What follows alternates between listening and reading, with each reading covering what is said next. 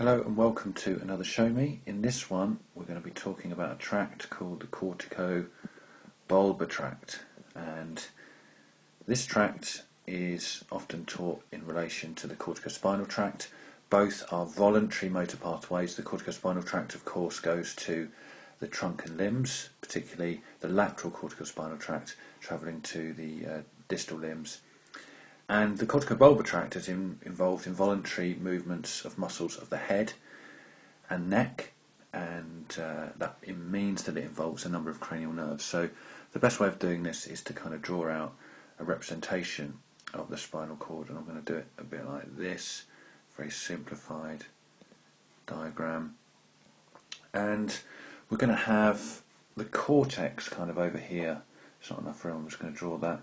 I'm going to pop the cortex in here and the cerebral cortex, and so much like the corticospinal tract, we are going to have alpha motor neurons travelling primarily from the primary motor cortex, but also from those association motor areas, the premotor area, and of course the supplementary motor area, and a proportion coming from the primary sensory cortex.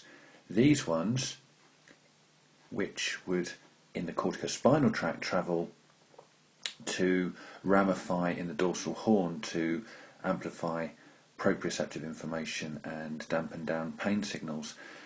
This time these are going to travel to cranial nerve 5, which is the main sensory nerve of the head, and particularly to the trigeminal nuclear complex, where it will have the same role to play, making sure that proprioceptive information is fed back and that other modalities such as pain and temperature are dampened down slightly.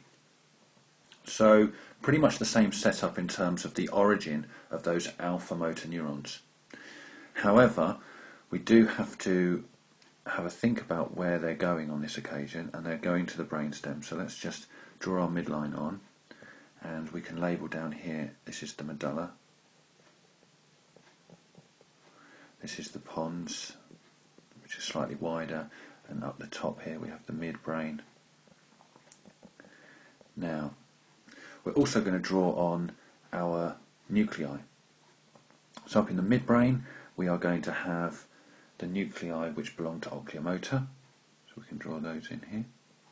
Just draw them as circles for the time being. So we're going to have, so we can label that, we can say that's oculomotor. I'm just going to abbreviate some of these because I don't have too much space. The next one in here is going to be the trochlea. So I'm going to put troch there for that one. That's again in the midbrain. Coming down, you might remember the trigeminal nuclear complex. Well, in the middle of that, where the chief sensory nucleus lies, we also have the motor nucleus of trigeminal. So that's going to be in there as well. So let's put that on. So this is going to be trigem. And next in line we are going to have the abducent nerve.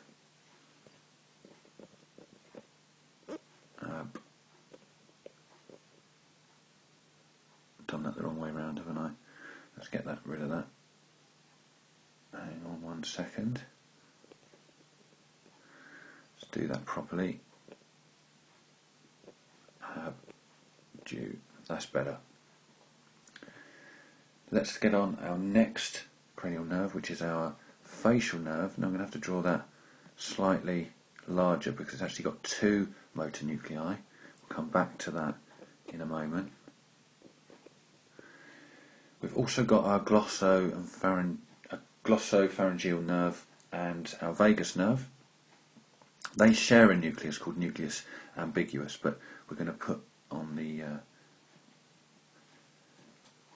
nucleus anyway. So it's nucleus ambiguous, but essentially it's a single nuclei shared by glosso and vagus. We've got our, so we're down in the medulla now, we've got our accessory down here, and we've got our hypoglossal as well. So let's label those. So we've got accessory and hypo. Okay, so our fibres then coming from the the cortex over here are going to travel through the internal capsule, particularly through the genu of the internal capsule. That's really important. They're going to pass, before that they're going to pass through the corona radiata, and at this stage they're pretty much together with the corticospinal tract. As they travel through the internal capsule, yes, they're together with the corticospinal tract, but while the corticospinal tract occupies the posterior limb of the internal capsule, the corticobulbar tract occupies the genu of the internal capsule, which is the bend, the kink in that boomerang-shaped area of white matter. So we can draw the fibres coming down here, and the fibres are going to bilaterally innervate most of these nuclei. So off to oculomotor and over to the trochlear nerve. This is a kind of biological insurance for each of the cranial nerves in case we get lesions. So as we come down to trigeminal, we've got a bilateral innervation there as well. As we come down to abducent, that's again bilateral. The facial is slightly different, and we have to split this into an upper facial nucleus and a lower facial nucleus. And the thing here is that while the upper facial motor nucleus has a bilateral innervation, the lower one is contralateral only. So that's definitely an important point to remember. Glossopharyngeal and vagus, bilateral, accessory, bilateral, and when we come down to hypoglossal, slightly different, contralateral only. So the odd men out in this scenario are our facial nerve and our hypoglossal nerve. These are particularly vulnerable with lesions or stroke because, as you can see, the lower face on the contralateral side will be affected because it only has a contralateral innervation, while with the hypoglossal nerve innervating the tongue, again, we've just got a single nucleus but a contralateral innervation. That means that often symptoms from stroke, classic stroke, can be seen as a sagging of the lower face on the contralateral side, while the upper face is spared because of that innervation up here to the upper facial motor nucleus. So we don't get symptoms around the eyes or above the level of the cheek. And again, with the tongue, the hypoglossal nerve will often show symptoms when the tongue is protruded. So clinicians will ask the patient to protrude the tongue, and it should deviate to the side opposite to the lesion, so because it's contralateral. So let's say that the lesion is in the left side of the cortex on the upper motor neuron. So all of these are upper motor neurons coming down here. Then the tongue will deviate to the right, because it's the right-sided hypoglossal nerve which will see the consequences of that, and it will be weakened, and the tongue will be pushed over by the good, healthy side onto the side where the muscle isn't working. And in this case, this is a contralateral to the point of the lesion.